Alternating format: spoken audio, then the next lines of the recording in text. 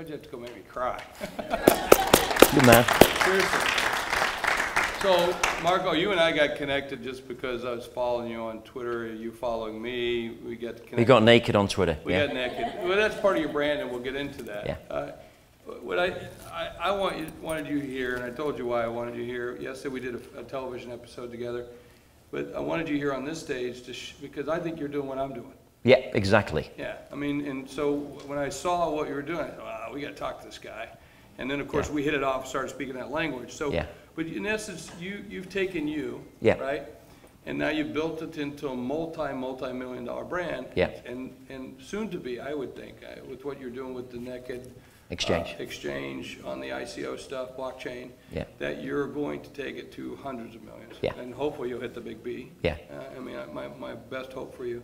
But you've taken and you developed the brand. So tell me how much of, so let's tell everybody what you got. You got the TV show. Yeah. You were property, multi-million-dollar property, and so forth, and then you used the TV show. Then you got restaurants in Malaysia.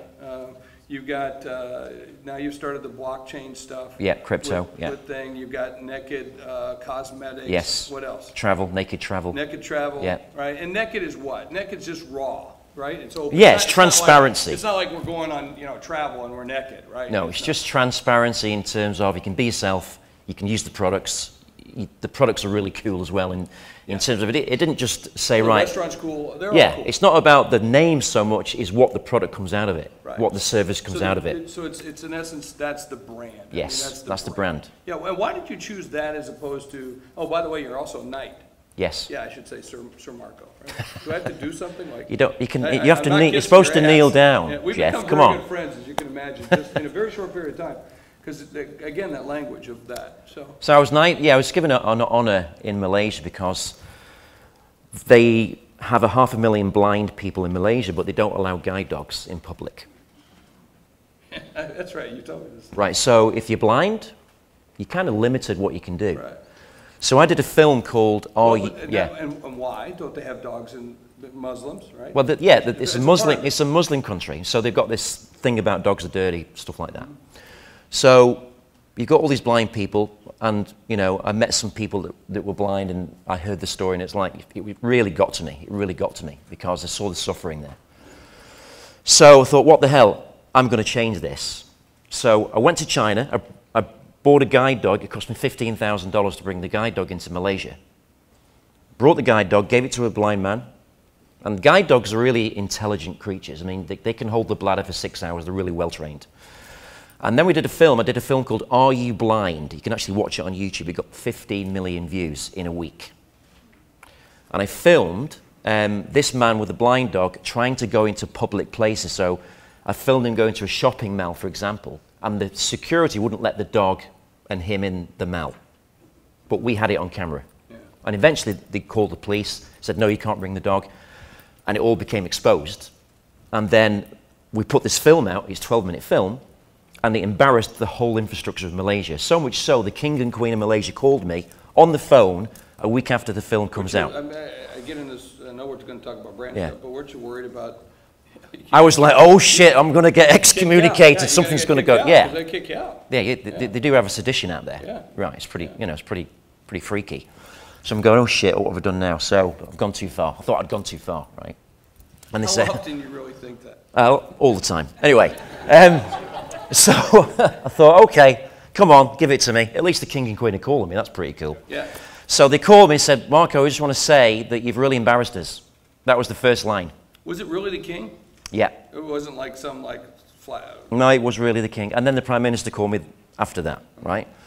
You've really embarrassed us because you brought a kind of subject to make it aware to us of what's going on. We had no idea that guide dogs were really well trained. They could really help the blind out of situations. We had no idea there was this many blind people in the country. And we want to say thank you for doing that. And then all the shopping mall general managers telephoned me and apologized for their behavior to the blind people because it was prejudice, massive prejudice. Yeah. So that was fantastic because that was like my first big deal in terms of philanthropy. So I'm curious, did you do that and pick that out because you were righting a wrong, or did you also do it because you could get some great publicity from it? For me, it's all about, if I'm going to do something, guys, you live once, right? I'm 50 years old last week. I know I look 30. You don't have to say it. That's okay with me, right? And when you get... modest. Yeah, why not? Yeah, so if you're going to do something, my thinking is, if you're going to do something, you're going to put your time and your effort in something, go big or fucking go home, right? What's the point? You know? Seriously, I mean, add zeros because you've got the ability to do it. So I want to also point out something to show a little clip real quick too. But you wanted to do a movie all your life, right? Since I was, well, actually, I ran away from home the first time when I was 2 years old, right? No, this is true. True story. Now, I was not aware of that until my mum told me. I had a plastic duck and the head went up and down like this, right? And I got 5 miles on this plastic duck. They had to find me. A plastic dog. It was a plastic duck had wheels. A duck. Oh, see, I didn't. So it was in the shape of a duck. Yeah. I don't mean a doll. I don't mean a doll, Jeff. Let's not go down that road, right? It's a plastic duck with these wheels on it, and it was like, I was just gone. With the little flappy thing. Yeah, exactly. Yeah, I was gone. So you ran away. What's that got to do with the movie? Well, you said I'd been thinking about it all my childhood, and I had. Yeah. So I loved films from what I can remember, and I'd always wanted to be in a movie. I'd always wanted to create a movie. And that was since I was like 2 years old, 3 years old. Yeah. So that was a dream, yeah. All right, so let's play the clip, because you just made a movie, and you're starring in it. Yeah. And I joked that I've got a cameo. We'll see if they pick it up. You can be, Jeff. We can organize that. Okay, let's go. Yeah. Play the clip. 10 years ago, a fatal misjudgment made me resign MI6. Now I'm on my last legs, bouncing in a cheap nightclub.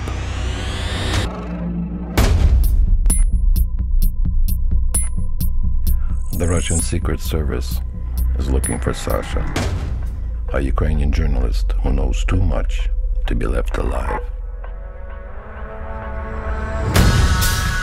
In order to force me to kill the woman that I love, they took my daughter.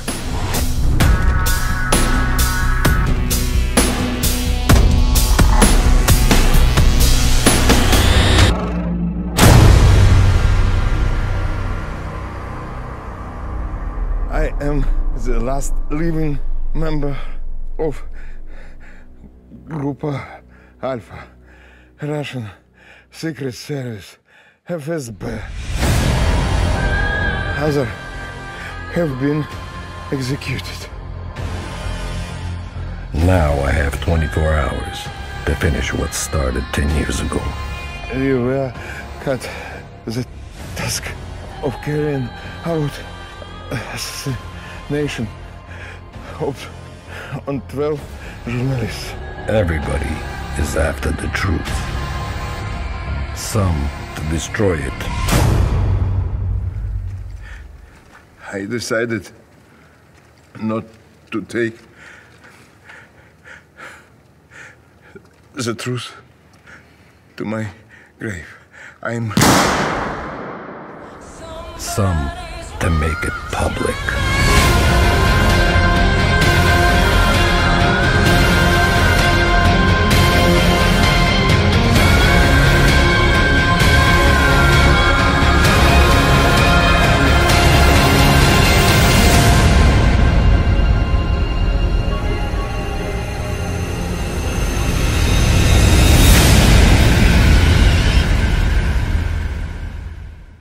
So, but this is the first time this has been seen too, so thank you for letting us see it. First time, yeah. Yeah, so what I like about it, it fits into the brand, right? It's cutting edge, tough, naked, openness, all this kind of stuff. So how did you decide that that was the brand? Did you think of it ahead of time, or did you come to it? What was it? You know, it's kind of it's always, the thing about people's lives is the stories. Right? The story creates the purpose. But a lot of people don't get that until they're on the deathbed. And they still don't get it. Right? So for me, I knew I was different because of what I'd been through and the things I was doing as a kid. Right? I hated school. Even when I went to school, I kind of left. Dyslexic? I can't, a little bit. Yeah, there's little traits that I'm watching. You know, somebody earlier said, how do you be fascinating? I said, be fascinating. right? Yeah. I mean, that's what you, I mean, you're just, you're living that, right? Yeah. And so how are you, and then you're monetizing all this stuff. So you're building this community, how are you monetizing it? So talk about the newest thing, because I think that's the way you're monetizing it. This is the real money, right? Yes. The real money. This is the show, you're not making any money off the TV show, right? No, I had to give away the rights to that show. Yeah. And they've sold that show to 12 countries. And you're not making any money off it. And I had to give 3 houses of my own. Yeah. So it to the cost you TV station. Okay, got it. So it cost me about £500,000 to do that. Did that help elevate it? The PR from that TV show, huge. I can tell you, there's no word to describe how huge that was. Right.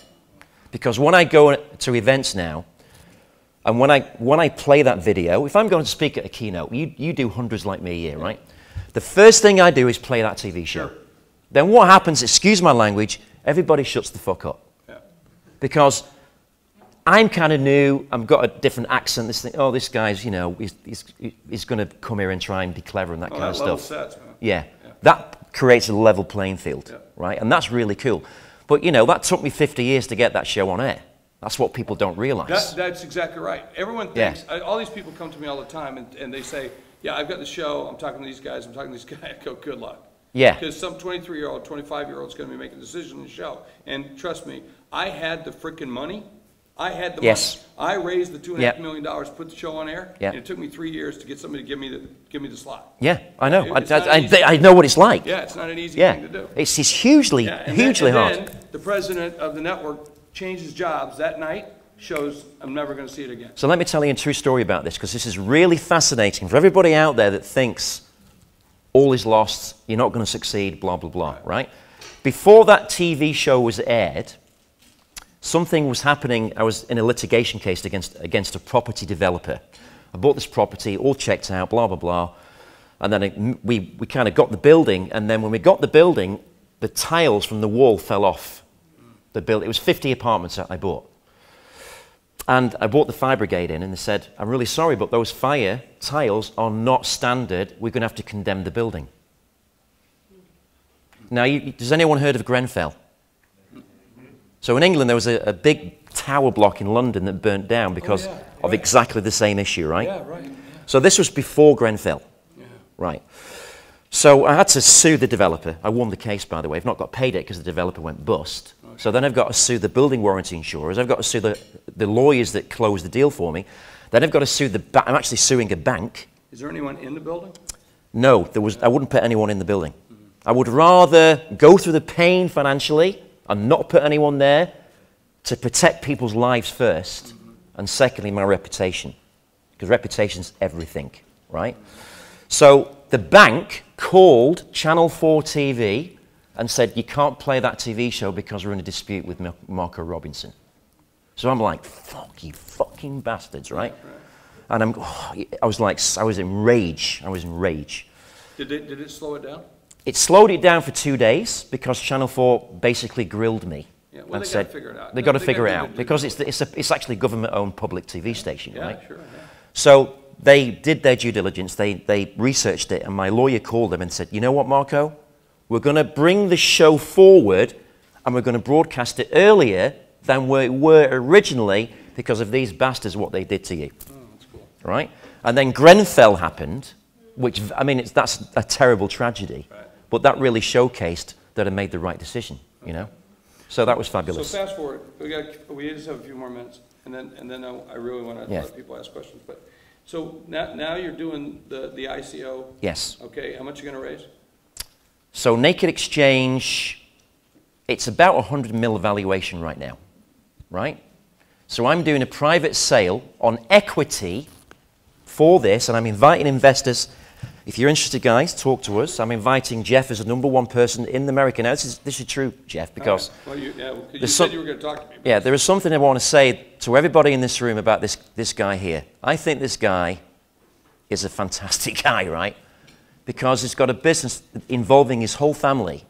It's well organized. It's actually one of my favorite events I've ever been to. Thank you very much. Right?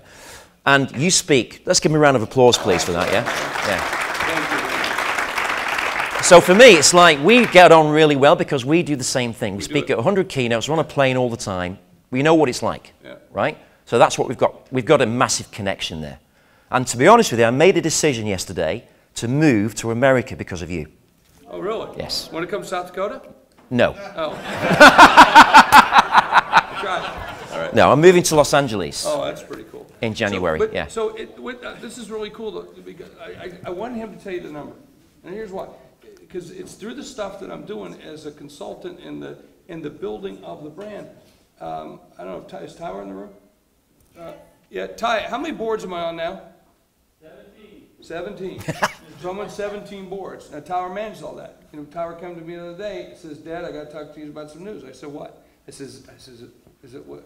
Is it somebody bitching, moaning, complaining? Is it a problem? What is it? You know, that's the first thing I was thinking, is one of those kind of days. He goes, well, our holdings in this one company, I don't know if it's going to be 9 million or 54 million.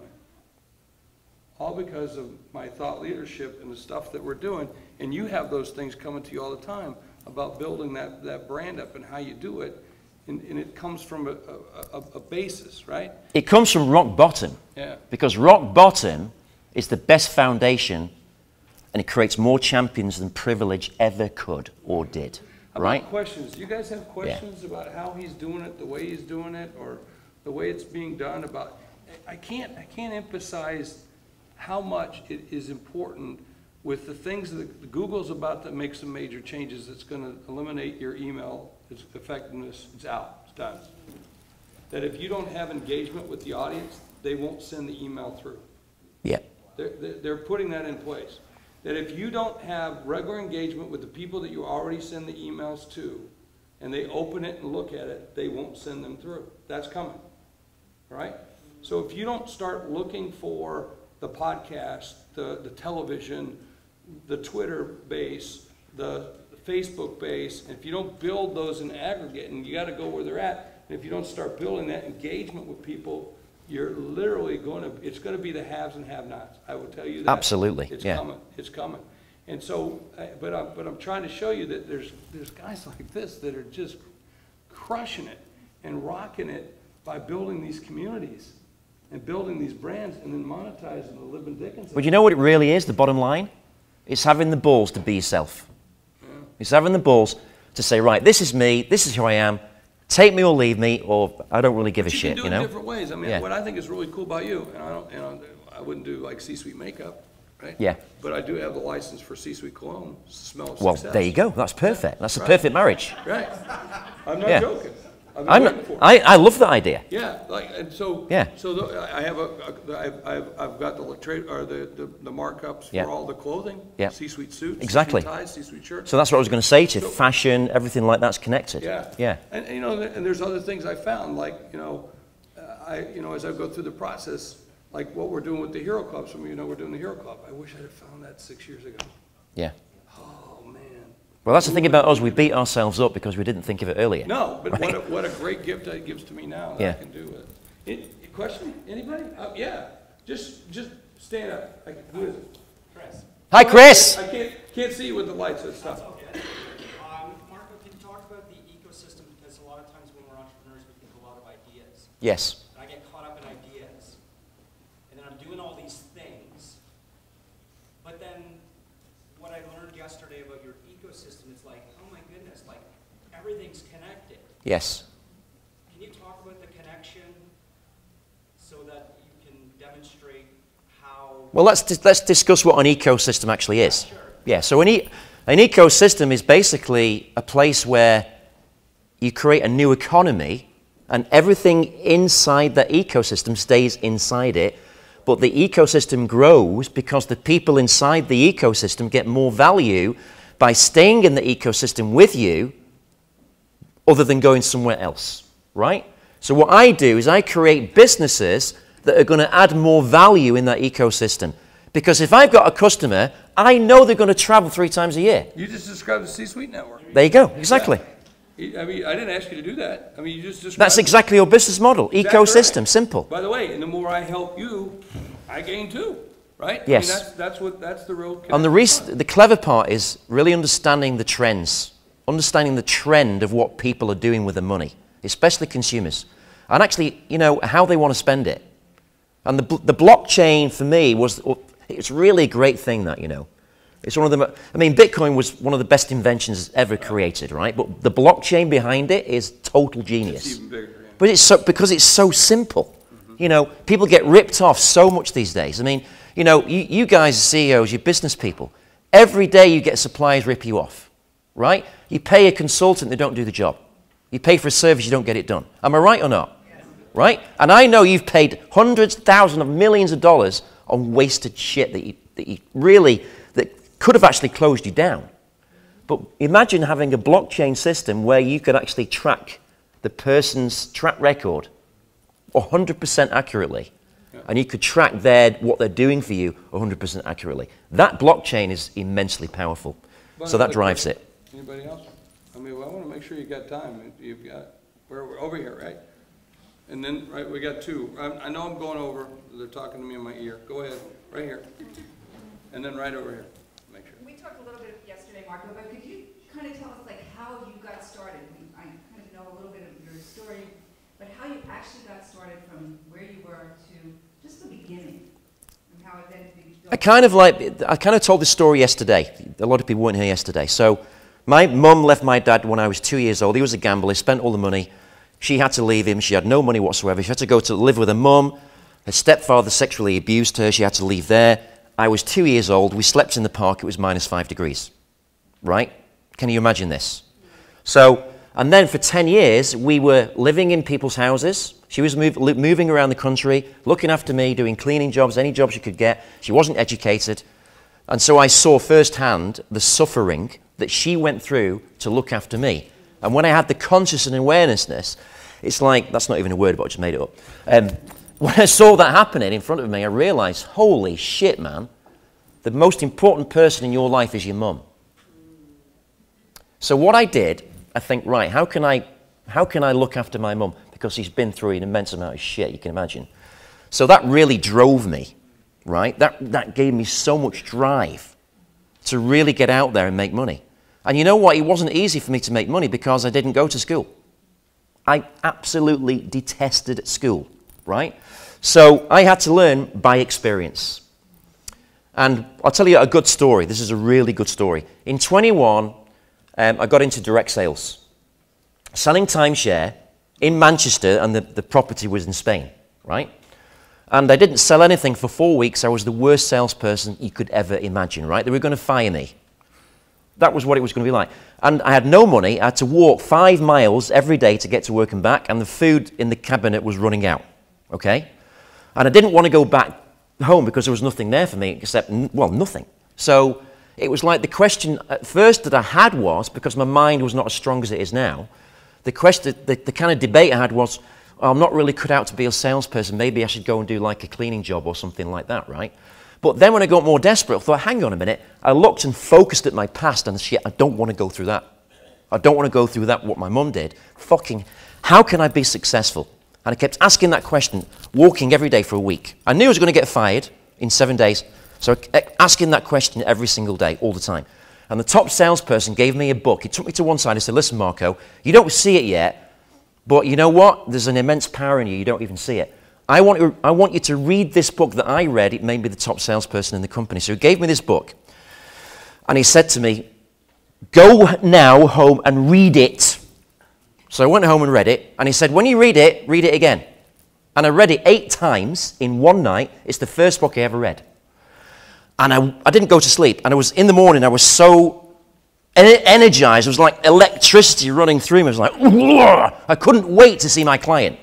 I couldn't wait to see them. So I ran to the office, and by the time I got there in my suit, I was too sweaty, so they sent me back to change. Right?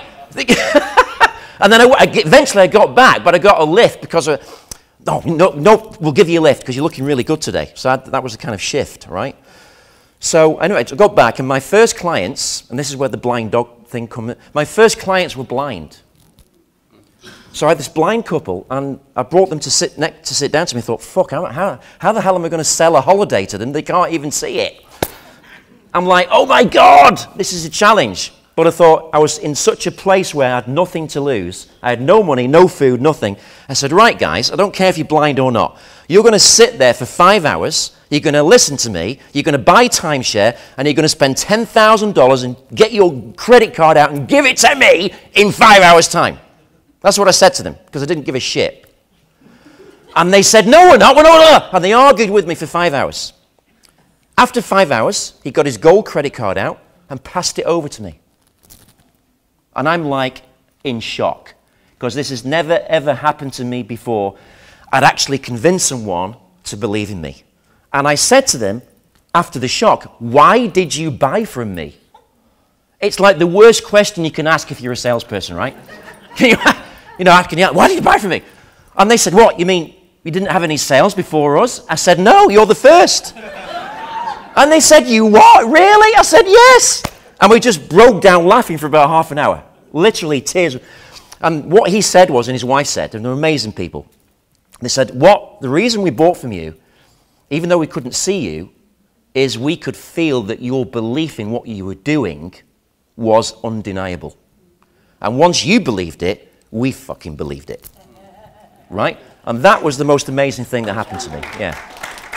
Right, one last question right here, and then we're going to go. What was the name of the book you wrote? Oh, yeah. I always get that question, right? Yeah, you got to listen to my podcast. Yeah. No, what is it? It's called, I actually wrote 2 books myself, right? But this book was called Bring Out the Magic in Your Mind. And it was written in the 1950s by an English magician. It's an incredible book, right? But it wasn't really the book, it was the book at the right time. Yeah. It was the right message at the right time. Yeah. So we come back to desperation, inspiration. There's only 2 things that get you to change and reinvent yourself in life. You're either desperate or you're inspired, right?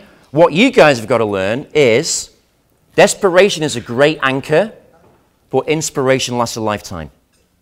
And that's why, for me, philanthropy became an inspiration. So right now, my philanthropy is the top of the thing. It's my purpose. My purpose as an individual is to be a bright, magnificent, shining light, do wonderful things for myself, and do wonderful things for other people. That's my purpose. Right? Fantastic. One more, last question. Mark, you briefly spoke about belief. Yes. At what point did you have that aha moment that you know that your business, your brand, your invention, whatever it is that you're doing, would actually work? Well, that comes down to belief. So when I was 21, I had that pivotal moment with the blind couple. That gave me a belief system. It gave me a belief system. So after that, I had belief in myself. And because of what I'd been through as a kid, see, as a child, because I was an only child, because of the suffering, to escape the pain, what I would do is I would live in my imagination. I would live there. I know that sounds a bit weird, but we're human beings, guys. We're not robots. We have to go somewhere, right? You have to have creative space to think, what the fuck am I going to write about? What's the next chapter, you know? And this comes down to vision. So your belief system gives you your vision to see the future that no one else can see apart from you, because you've seen it in your imagination actually take place. You've seen the outcome, and you've seen the ending like a movie. Right? That's how you create an idea into a business. Now, I'll tell you another story, because we're going over time, but it's really an important story to tell you. In 2008, I divorced my wife. I was 40 years old. It was the best day of my life, by the way. She says the same thing. Yeah. I had no money. This is 10 years ago. I had no money. I was paying excessive school fees. It was crazy. I had 3 jobs. I was working 10 p.m. to 5 a.m. in one job in a call center at night, as well as another job in the daytime, to pay the bills. And I thought, shit, how can I'm really sick and tired of this. I want to be a millionaire. You know, I've got to a level, but I got to a plateau. So what can I do? So I said, okay, I'm going to do this. So I had an idea to create a vacation incentive company where I'd get spare hotel rooms because of all my connections in timeshare. I rang the hotel, have you got a spare room you can give me for free? Most of them said no. Some of them said yes, right? And I put those rooms into a voucher. I've got this here right now, right? I put a free holiday in a voucher, and I sold 1,000 of these vacations to Citibank. So if you subscribe to their credit card, you get a free holiday, and I would supply the holiday. And I put the Citibank branding on it and that kind of stuff. In that year, I had no money and made $12 million with that idea. Right? And then I duplicated it and made it into like a network marketing opportunity. So I signed up about 5,000 agents to sell the vouchers for me. And I sold to all the big companies. Now, I'm bringing this business to America, by the way, big time, right? That's another private sale. We're going to need some. Yeah, so in here, for example, there is it's all branded and stuff like that, and I can white label it to your business, right? So, for example, I don't know what products you have. Let's imagine you've got an app that a lady was talking about it this morning. I think it was Madeline. What was the app called that you loved? That you're actually transcribing your voice, your phone call? Yeah, Voicera, it's out there. Voicera, right? So you subscribe to my app and you use our product once, and I'll give you a free holiday to Europe for 6 days, 7 nights. Would that add value to your product or service? Yeah, so a vacation is the highest perceived value item you can actually give someone, because when they go, free vacation, wow, right? And that makes people, take action. It's a great call to action. So I made a shitload of money doing that, and I still do. Awesome. Yeah, but the thing behind that is that I was prepared to take the risk. And this is the message I need to give all of you today. The Dalai Lama, my favorite quote of all time, right, is what the Dalai Lama says. And the Dalai Lama says, take into account great achievements and great love requires you to take great risk. And if you're not prepared to take the risk, fuck you, you don't deserve it. Now you see why we need ratings. Yeah. So, my takeaway is an idea without implementation. Yes. Is just air. Yes. And I think that's my biggest one. Give them a round of applause. Thank you very much. Thank you. Appreciate it. Hope you go out that way. Okay.